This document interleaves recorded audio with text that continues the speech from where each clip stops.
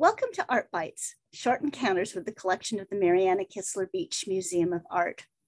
I'm Associate Curator of Education, Catherine Slodzik, and today I would like to share this piece with you. It's about 8 by 12 by Jerri Finch. It's called Meadow Log Cabin. Jerri Finch was born in New Jersey. She was the middle of 8 children.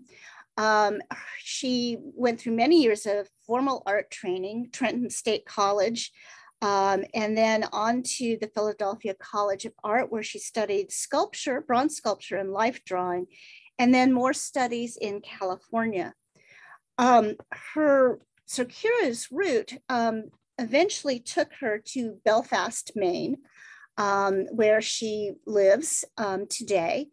And she began her work doing very, very large airbrushed paintings. And you can see a picture of her in the bottom right corner using the airbrush. The interesting thing is that in addition to doing these large airbrushes, she would then also quilt on top.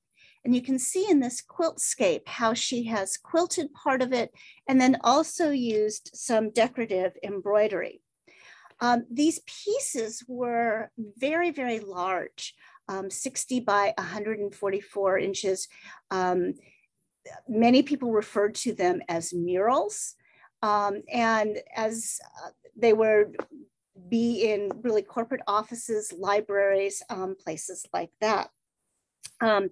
This was really, really hard work. And so in 2000, after doing these very technically difficult pieces, and then also physically difficult, she had sore shoulders and some breathing issues, she switched to more traditional painting, oil painting and acrylic paints, and began to study advanced color theory with Chris Engman.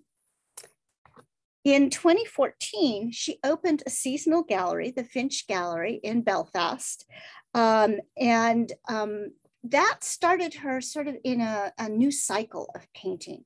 So she would run the gallery during the summers, and then she would paint during the fall and the winter. And then in the spring, she would move to her wood shop where she would do her frame construction. And all of her artworks have custom made frames. After COVID, she did not reopen the Finch Gallery.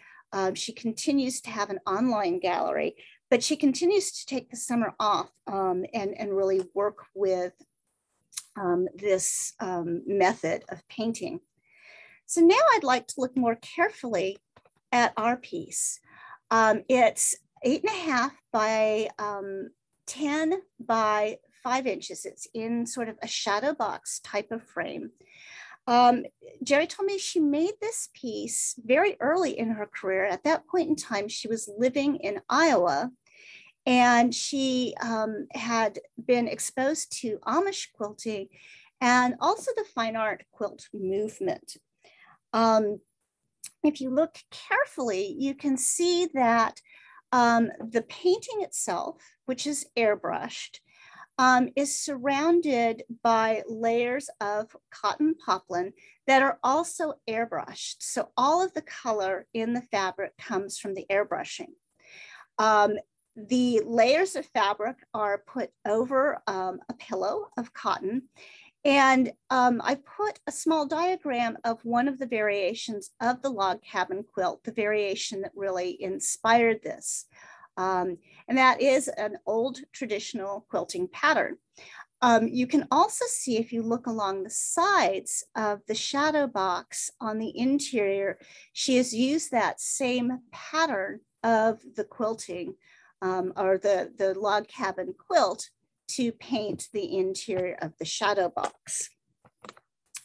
Color is very important to Jerri, and this piece is a great example of that. Jerri says she paints what's around her, but her interest is really in the elements of painting: temperature, value, color, light, and subject. When she gets ready to paint her oils or acrylics today, she actually uses 3 colors: She chooses a warm or a cool palette, such as this one, and then adds white to those colors, and all the colors are created from that.